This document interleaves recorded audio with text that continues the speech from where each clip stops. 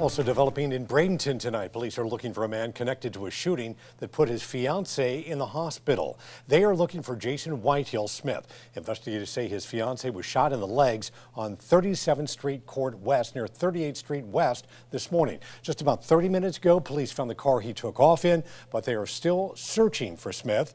You can see his photo right there, but they now say his head is shaved. If you recognize him, you are asked to call police.